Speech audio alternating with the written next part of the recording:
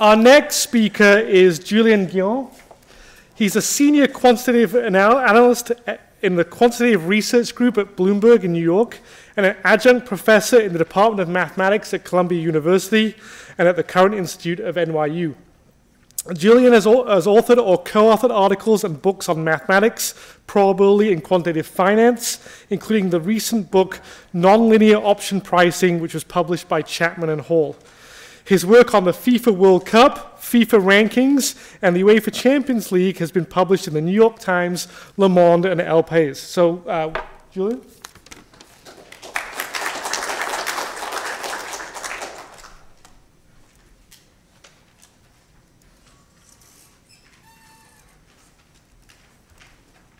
Okay. Thank you for the introduction.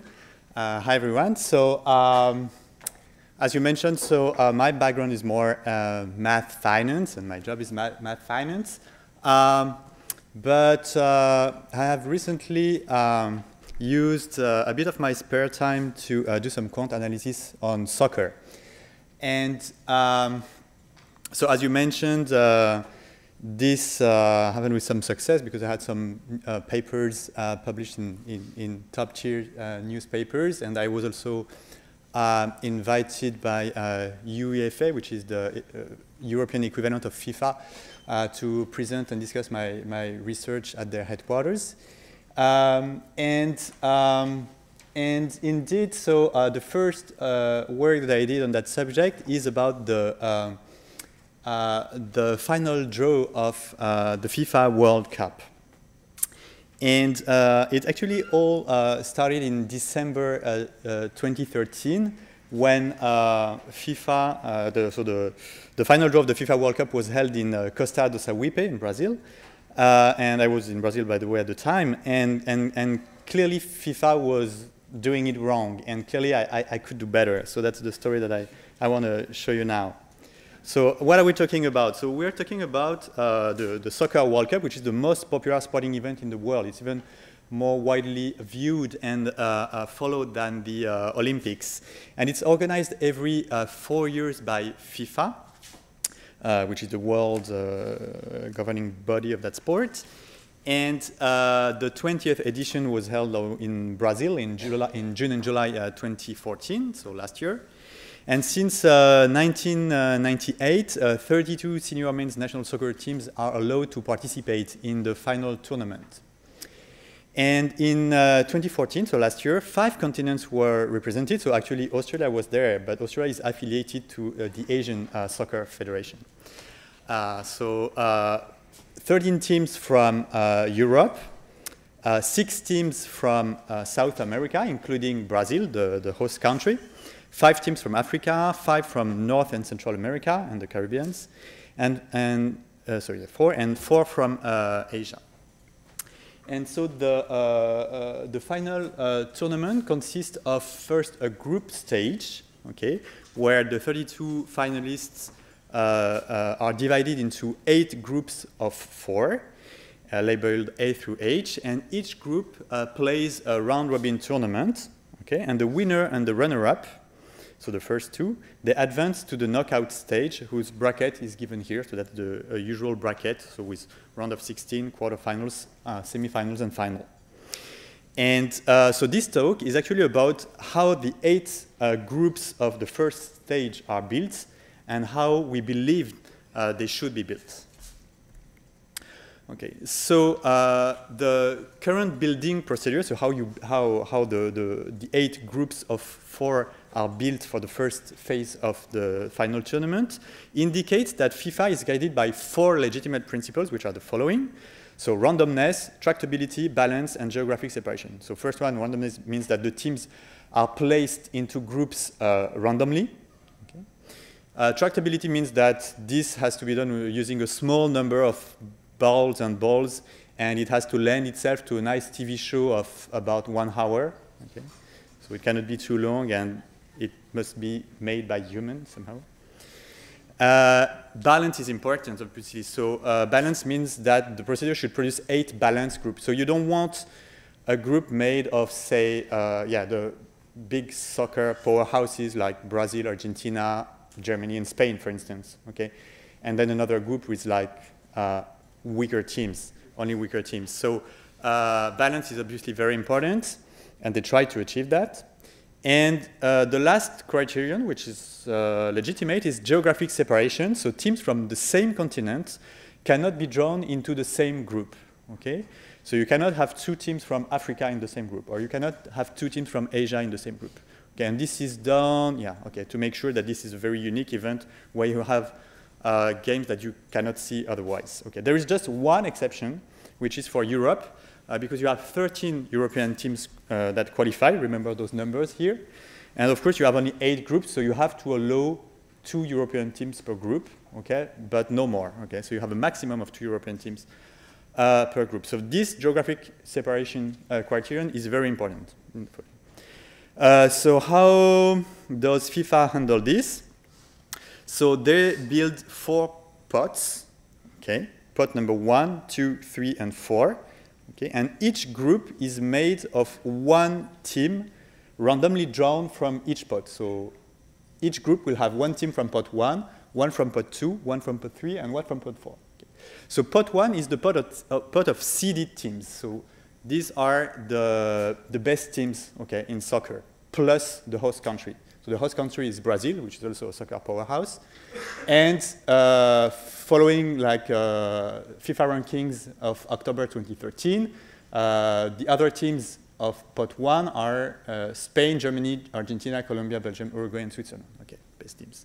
And then pots 2, 3, and 4 are built using purely geographic criteria. Okay, so pot number 2 is the pot of African teams plus the 2 unseeded South American teams, Chile and Ecuador. Okay. Pot number 3 is the pot of Asian teams and North American teams. And pot number 4 is the pot of the unseeded European teams. Okay. So why does FIFA do it this way? Because then, okay, so the fact that pot number 1 has the 8th best team in the world, if you want, means that, of course, those teams, they cannot play against each other in the first stage, okay? So that guarantees a minimum of balance. Okay? Then, the fact that pots 2, 3, and 4 are built using geographic criteria means that it's actually easy, okay, to make sure that the geographic criterion is satisfied. Okay? It's not so clear because, for instance, here you have Chile and Ecuador, and you have to make sure that they won't play against Brazil or Argentina, Colombia, or Uruguay, because they are all South American teams, and you cannot have 2 South American teams, but okay, it's quite easy to do so. You can somehow skip groups. Okay, so that's what they do. Just a small remark here, you see that you have only, because here you have 9 unseeded European teams, okay? And of course, pots must only contain 8 teams, so one of those teams was actually randomly drawn and put in pot number 2.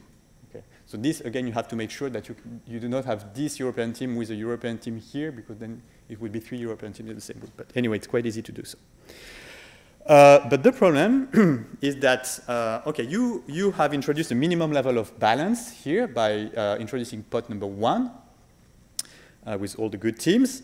But you actually observed a quite important lack of balance in the actual result of the draw that happened in December 2013.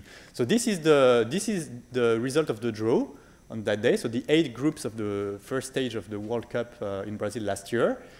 And okay, so for those who know soccer well, you could easily see that groups B, okay, Spain, Chile, Netherlands, for instance, and group D, Uruguay, Italy, England, and also Group G with Germany, Ghana, the US, and Portugal were very strong groups, while groups A, E, F, and H, okay, were weak or very weak. Okay, and of course you can put some numbers on those assertions, and for instance you can measure the strength of a group by either measuring the sum of relative ranks from 1 to 32. So, okay, so the best team, according to FIFA rankings, for instance, at the time.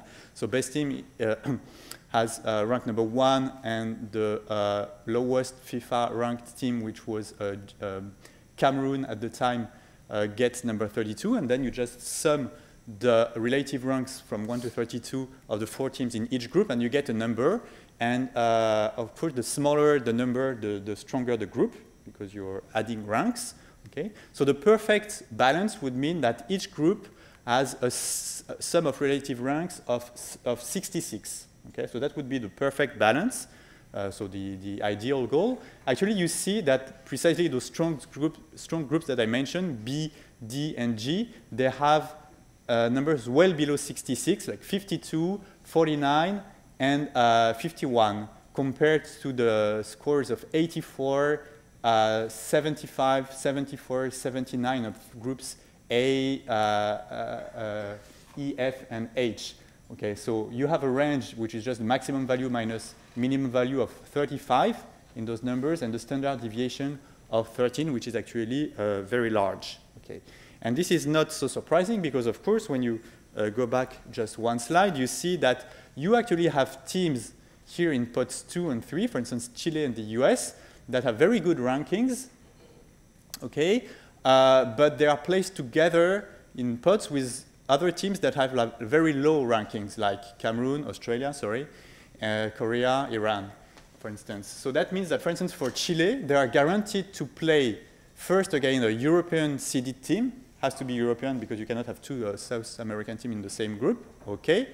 So it's going to be a strong team. And also they are guaranteed to play against one of those unseeded European teams, which are also good, okay? But Chile is good as well, okay? So it's going to be quite clear that you will have strong groups. For instance, the group of Chile is going to be strong. And the same for the US, okay? So this will introduce imbalance, and that's what we observed. And what I mentioned is does also mean that you observe lack of fairness. Precisely what I just said for Chile and the US means that Chile and the US have a greater chance of ending up in a tough group than they should. Okay? Again, Chile is guaranteed to play against a very strong team here and a strong team here. But they're also strong themselves. So it's already 3 strong teams in the group.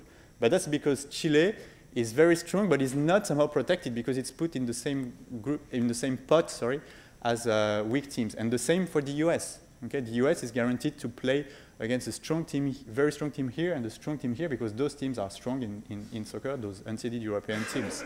Okay, so that means that some teams are actually aggrieved by the current procedures, and in particular Chile and the US last year. And finally, a last flaw of the current draw system is the uneven distribution. So that means that actually all possible outcomes of the draw are not equally likely. Okay? So you have events that are that have probability 0. So for instance, the fact that 2 teams play against each other, 2 teams of pot 1 play against each other, that's totally forbidden by the procedure. Or the fact that Chile would play against Colombia, that's also forbidden by the geographic criterion. But then you list all the admissible outcomes, and you actually expect that all those admissible outcomes, they have the same probability. And it's not the case. Okay, it's not so it's actually much better than in the previous editions. For instance, you have a paper by Jones and another by Ratgeber and Ratgeber. So with respect to the FIFA World Cup of 1990 in Italy and the one in 2006 in Germany. So here the distribution was really, really uneven. This is much better now, but it's okay, still not good enough. Okay, so what is the procedure that I suggest? Okay, you want to get rid of imbalance. Okay. So the very natural assumption is that you will actually build pots by level and not according to geographic criteria. Okay. So that means that here, in my suggestion, this first column has the host country, okay, so I do not question the protection of the host country and the best 7 teams in the world according to some ranking. So here I use the FIFA rankings, but you can use LO rankings or whatever ranking you want. It's just an orthogonal problem. Okay, so that's the best 8 teams if you want. And then put the second column as the following best 8, okay, and then the following 8 here in the third column. But you see that the way I order them is here top to bottom and here bottom to top because I'm introducing like an S-curve type constraint, or here it's more like a W type constraint like this way. Okay, so you start from here, you go down, and then here you go up, and then down, and then up. Okay, so what does it mean? Okay, it means that, for instance, okay, if you consider just the lines, okay, of this table, then you would get, if you consider ranks from 1 to 32, like giving rank 1 to Brazil, for instance, that the sum 1 plus 16 plus 17 plus 32 is precisely equal to this perfect 66 that you wanted for perfect balance. And the same, because of course 2 plus 15 plus 18 plus 31 makes 66. Okay. So you would get like perfect balance if you consider this deterministic building of groups. But of course, you see the problem is that here, for instance, first line, you have Côte d'Ivoire, which is Ivory Coast, and Cameroon, so 2 African teams. So, okay, so it does not satisfy the geographic criterion, so you cannot accept such a solution. And then the second line has Spain, Greece, and Croatia, which are 3 European teams. That's not admissible. Germany, Portugal, and Russia are also 3 European teams, not admissible. Okay. So you have to allow some randomness around this deterministic perfect balance because you want to enforce the geographic separation. And the way I do it is I just cut this table into 2 pieces, the upper part and the lower part. And so I decide that teams from pot 1, so pot 1 is now made of 4 teams, so it's the upper part of the first column. Pot 1 will play against team of pot 4, 5, and 8. Okay? And then teams of pot 2 will play against teams of pot 3, 6, and 7. So the best part of first column will play against the worst part of second column, best part of third column, and worst part of eighth column. Okay, so that's this S-curve constraint. So that guarantees like very good balance. And the fact that I allow randomness means that I want to find a way to make sure that the geographic criterion is satisfied. So I can navigate a bit here. So in the upper part, for draw number 1, and in the lower part for draw number 2. But you see the problem, as I mentioned, is that now that pots are built by level, you have teams from different continents that are spread across all the pots. Okay? So it's not easy to design a draw procedure that would guarantee, for instance, that Cameroon will not play against Ivory Coast, or that you will not have 3 European teams in the same group. Okay. So that's the main question that we have to address here. How can we ensure that the geographic constraint is satisfied in a tractable, evenly distributed way? Okay, of course, tractable is super important because you have obvious, evenly distributed rules that are, for instance, okay, you just list all the possible result of the draw that satisfy the geographic constraint, and you just pick one. Okay, but you have too many of them. Okay, so it's not tractable. Or you could just make just a random draw, ignoring the geographic constraint, and you just reject the result if the geographic constraint is not satisfied. Okay, so that's also fine, but you only have 1.2% of the results here that satisfy the geographic constraint. So that means that you will have to repeat, in average, 85 times the draw before you get a result. Okay, so that's not doable for TV that needs to have a 1-hour show. Okay. Okay, so that's a very important constraint. Okay, so the tractability. Actually, UEFA it faces exactly the same issue when they draw the groups of their flagship club competition, which is the Champions League. But and they do it in a tractable way. Okay, so that's interesting. But the thing is that their procedure is actually unevenly distributed. Okay, so there is this paper by Klössner and Baker, and I also explain this in the paper about the World Cup, about the uneven distribution. So we want both tractability and even distribution, and that's that's what I suggest to do. Okay, so let me introduce just what it is to be an admissible continental distribution. So remember this table here. For instance, here you see that in this pot number 4, you have Bosnia, Greece, Portugal, and the US, so 3 European teams and 1 North American team. Okay, here Côte d'Ivoire, Croatia, Russia, France, so 1 African team and 3 European teams. Okay. So here, same. So here you find again the 3 European team and the one North American team, which we know are the US. And here in pot number 5, the 3 European team and 1 African team. Okay. So what do I call an admissible continental distribution is, okay, first I fix the identities of the seeded teams here in pot, for instance, in pot 1. Let's just look at the upper half of this table. Okay, Brazil, Spain, Germany, Argentina. And an admissible distribution, continental distribution, is just a distribution of the continents of teams from pot 4, 5, and 8 that satisfies the continental compositions of those pots, as we just mentioned, and also satisfies the geographic constraint. So that means that on one line, I cannot have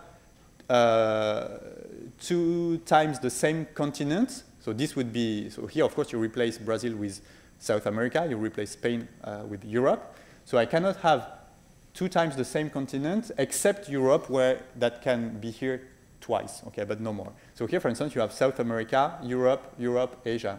That's okay. So that's admissible. Here you have Europe, Africa, Asia, and that's okay. But for instance, you could not have Spain, Europe, and Europe. Okay, that would be inadmissible. Okay. So you just count the number of admissible continental distribution, both for draw 1 and for draw 2. And because here we are just dealing at the level of continents and not at the level of teams, you actually just have a very small or small number of those admissible continental distributions. So last year, for instance, you only had 6 admissible continental distribution for draw 1 and 24 for draw 2. Okay, so that's very easy to just randomly pick one of those. And I guess that now you guess how the procedure would work. So you would, before the draw, publish the exhaustive list of admissible continental distribution for draw 1 and for draw 2, and you would give numbers from 0 to, okay, for instance, okay, anyway, here you just have 6 for the upper part and 24 for the lower part, and on the day of the draw, you would randomly pick 2 admissible distribution, continental distribution, 1 for the upper part and 1 for the lower part. For instance, last year, you could have just rolled 2 dice, okay, one with 6 faces and one with 24 faces, and that would have given you the continental distribution for the upper part and the lower part. And then once you have the continental distribution, what you do is super easy. So remember, for instance, okay, you could start from pot 8, for instance. Usually you start from the weaker teams and then you go to the strong teams. So you have pot 8 here, okay, with 3 Asian teams. I recall that Australia is Asian in soccer, it's weird. And Cameroon from Africa. So if, for instance, so now you pick really the teams. Okay, you have a pot with 4 balls, and each ball has the name of one team, okay, in pot 8. So if you first pick Cameroon, then it goes directly to the first position available for its continent and its pot, which is pot 8. So Cameroon would go directly here with Germany, okay? And then if you pick, I don't know, Iran, then Iran would go, sorry, here, in the first position available for its continent and its pot. So here it would be here. First position available is this one. So it would go with Brazil, okay? And then you repeat exactly the same procedure for pots 7, 6, 5, 4, 3. Okay. And eventually, in order to determine the matches for the knockout stage, the host country is allocated to Group A, so that's a tradition also that I would not question, and the 7 remaining seeded teams are allocated randomly to Groups B and H, B to H, sorry, in a way that is consistent with the S-curve. So you want the knockout stage to be balanced the same way as you balance the group stage. So let me go quickly because I want to show you the Monte Carlo simulation. This is just, okay, an illustration of what I said. Those are the teams. So each color is a continent. So that's Europe and North America and South America, etc. So this is the S curve. Okay. Now that you have the S curve, so for instance, you cut into 2 pieces. So for instance, you look at the left part. Here you forget. So you just keep. Sorry, you keep the names of the seeded teams here, and then you forget about the names of the teams in pot 4, 5, and 8, but you just look at their color, which are their continent, and you see that there are 6 admissible distributions of colors, so continents that satisfy the geographic constraint. You just pick one randomly, okay, with your dice, and then you pick the teams. Okay. And as far as I know this is the first time that a random procedure is suggested for the final draw of the FIFA World Cup that is tractable. Okay, so it's random, it's tractable. It produces balanced groups by construction because you have this pot built by level and the S-curve constraint, and it satisfies the geographic constraint as well. And I will show you in the last 3 or 4 minutes that it's balanced and that it's fair to all teams, so including the US and Chile. So this is precisely a nice graph for the US. So I just wanted so on the x-axis, it would be the strength of the group. Okay, so you repeat many times draw simulations, and you measure the strength of the group of the US. Okay, in that simulation. And just so if you sum ranks, so the smaller the number, the stronger the group. So I wanted to reverse it. So I take 66, which is the ideal value, minus the sum of the ranks. Okay, and so that's what on the x-axis. So harder groups are on the right and easier groups on the left. And this is just the the histogram. So the probability distribution under the FIFA procedure and under the procedure that I suggest. So you see that under the perfect value would be 0 now because I have recentered everything. So you see that the FIFA distribution is really biased to the right, towards strong groups, and the vertical line here is the actual result. Okay, so you see that actually, so the US they ended up in a strong group, with Germany and Portugal and Ghana, for instance. But it was not due to bad luck, because actually this vertical line is somehow right in the middle of the distribution, So it's just because the distribution was biased, So the new distribution the new rule that I suggest, they produce a distribution which is first unbiased. So it's recentered towards 0 and has much less variance. Sorry. Same thing for Chile. It's actually the same story as for the US.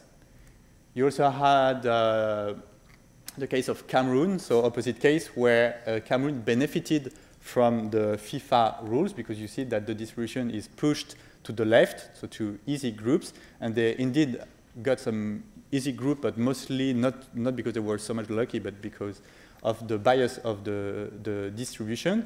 And actually, so the procedure that I suggest is recentering everything and has less variance. And you can actually do it for the 32 teams, and these are the results. So we cannot go through them now, but these are all the results. You see that all the time, less variance and recentered. You may wonder why I have like this kind of bimodal distribution here. It's actually only because of the host protection, because if you go back here, or here even, you see that actually Brazil is treated as if it were the best team in the world, like #1, but it was actually number 11 in the FIFA ranking at the time. And when I built my histogram, I used the rank 11th and not 1. So some teams, they may play, depending on the draw, they are allowed to play against Brazil, and the draw's result is that they play or not against Brazil, and that explains the bye modality. So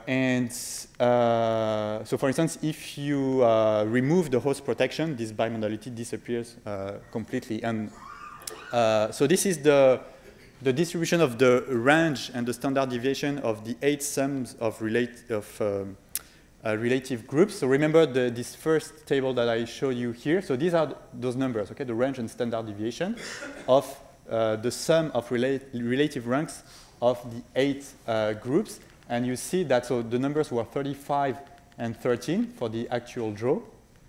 So you see that the distribution, it's actually centered around 30 and here around 10. So those big numbers, it was not because FIFA was unlucky during the draw, but it was just because of the draw procedures themselves. So if you now use the procedure that I suggest, you see that those distributions are pushed to the left clearly. And actually, a lot of this range and standard deviation, they are the result of the host protection. So if you remove the host protection, those blue distributions are even more pushed to the left. So a way to do that, for instance, is to use Elo ratings as of June 2014, because in those ratings, Brazil was actually #1. So there, I mean, it boils down to removing host protection. Let me skip this and just end by telling you that you can actually, using our analysis, rank the teams according to whether they were lucky or unlucky during the draw. So remember those here, those vertical lines. Okay. So of course, if the vertical line was here, that would mean that Cameroon would have been very, very lucky, and if it had been here, it would have been very, very sorry, here lucky and here, yeah, unlucky during the draw. So you can just compute the p-value, okay, for each of those distributions and just rank the teams, and okay, so that, for instance, proved that the luckiest team was Mexico, and the unluckiest team, sorry again, was Australia, who indeed had to play against the best team of pot 1, the best team of pot 2, and the best team of pot 4. So that was really hard. There's a nice paper by those guys at the New York Times here. And yeah, let me skip this. And I think that just for the last 30 seconds, if you allow me, I will just show you a live demo, but it's going to be like really very quick. I should have done this better. Sorry, so if you just type anyway my name. Because those guys at the New York Times, who are great people, by the way, they have, you know, those, where is it, sorry.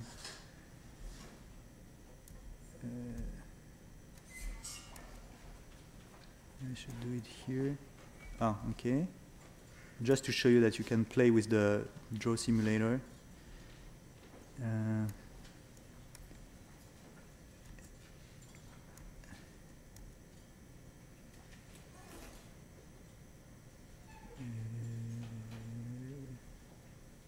Yeah, okay, sorry. I should have prepared this, I'm sorry.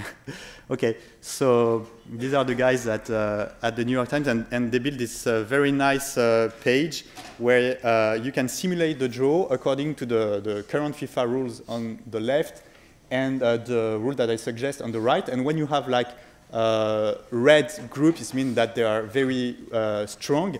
And when you have green groups, that means that they are very weak according to the FIFA rankings. And you can actually just, where is it? Yeah.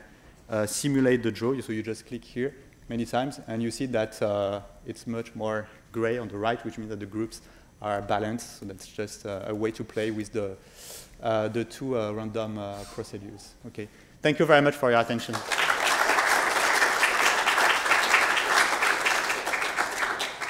Thanks, Julien. Just a quick question. Sure. With your method, though, isn't it possible that there are that the number of possible continental distributions is 0? Absolutely. So let me just show you one table. That's something that I skipped in the end. There is a clear situation where there is just no admissible continental distribution. It's Russia was hosting. Yeah, sorry? If Russia was hosting instead of Brazil. Yeah, okay, let's see that. No, because they're on the same side of the upper. If USA was replaced by a European team, okay, so clearly, if on the upper half of this table you have, for instance, 9 European teams, okay, you have 4 groups, you are not allowed to have more than 2 European teams per group. Okay, so that's so in that case, I just devised like a very simple rebalancing algorithm that does minimal distortion to this S curve to guarantee that they will. Okay. And that's actually just to show you that actually occurred in 1998 and in 2002 that you see here. For instance, in 1998, you actually had 10 European teams on the lower part. So you see that actually, so look at the last column, just by changing Austria and Croatia, so put them on the upper part, and putting back Paraguay and South Africa on the lower part just solved the problem. That's an excellent remark from you. Thank you so much. Thanks.